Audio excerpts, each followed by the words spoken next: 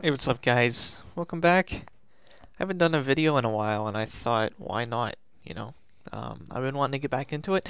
I've been messing around a lot in Python. I'm not a Python expert by any means. I've messed around with it here and there, and most recently, I connected to a database of mine for a school project, and I created random users into our users table just for some data. I know our teacher, she wanted some different data thrown into our tables for our project, and I thought I would create fake users that looked real and throw those into my database. And how I did that actually is I used a Python package that generated random names, and then I used those names to generate an email and a password, and that password was hashed and all that stuff, and then throw that in the database. So I want to show you guys how you can use a package to generate random names. I don't know how useful this will be.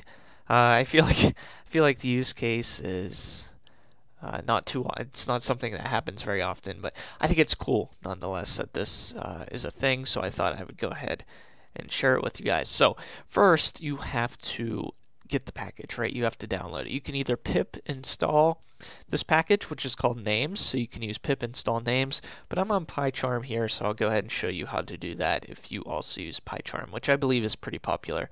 I'm not sure what the Python community uses the most, but I know PyCharm's a pretty popular IDE.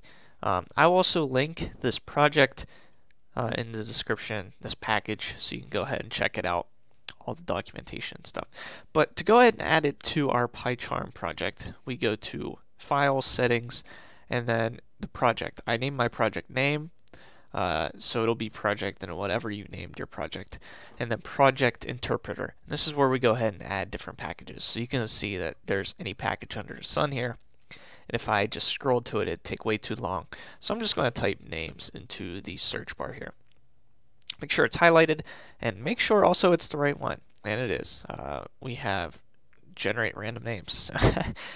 Can't go wrong with that. So let's install it. It'll take a second to download and install. You can see it's working down here. We're all good. And you can see now it's here. These are the two that come with any project by default, so you don't have to worry about that. Just let it be and hit OK, and you're good to go. Just to make sure it runs, what you can do is you can hit this Python console, and whoops, we can go ahead and import names, and we didn't get an error, so that's a good sign, right? Names.get, and we can see that we got some things popping up, which means that we're in a good space. So there are four main functions that you can use with this package. You can either get the full name, it's a full generated name, or you can get first names and a last name. And for the first names, you can actually declare if you want a female first name or a male first name. And you can also declare with the full name. So if I did get full name, and I didn't really specify anything in the parameters, I just hit enter, we can see that we get this Kathleen Gonzalez. But if I did the same thing but in the parameters, and I put gender, if I can spell it, gender equals, and then this is where you put either male or female, so let's do male. We get Earl. Now, just to show you, if we do the same thing, but we do female, we get Mary. Pretty self-explanatory. So if we go to import names at the very top, names dot get first name, and we can also do a gender. That will just give us a first name, though. We won't have this Hafer or Beats, I guess is how Bietes. That doesn't even make sense because there's no E right there. You know what I'm saying, hopefully. So you can go ahead and specify gender with the first name, but if you do the last name, get last name, you don't have to specify gender because last names are not really gender specific, right? So that is a way that you can go ahead and generate random names. So if we do for A and range, let's just do 0 to 100. Let's just generate 100 different names. and then we'll print name dot get first name. And we're not going to specify gender. If we go ahead and run this, we can see we have a problem. What's the problem here? Name sub. Oh, this was a previous. Whoops. We are running the wrong thing. Let's go ahead and run the right thing now. So you can see that it just spat out, and I don't know how much time that was. 100 names, 100 first names, and then if we did get full name, of course, as you guessed, it'll give us the full name.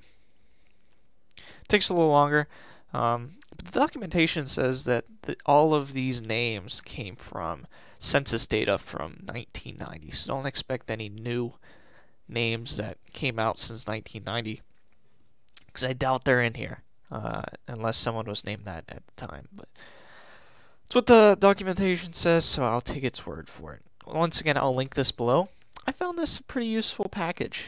Pretty useful project. It's pretty cool, especially in my case, right? I actually had a use case for it. I created random users for my database table, and I created 500 users with, 15 lines of code, and that includes inserting them into my database. So, and it took probably 8 minutes to create that after looking up all this stuff, and probably 20 seconds to run. So, definitely worth a look at if you want to play around with it, and I thought you guys might enjoy this. So I'll probably have some more Python videos coming out. I wanted to get back into this, so I thought this would be a good starting point. Anyway, thanks for watching, guys. I'll see you in the next one.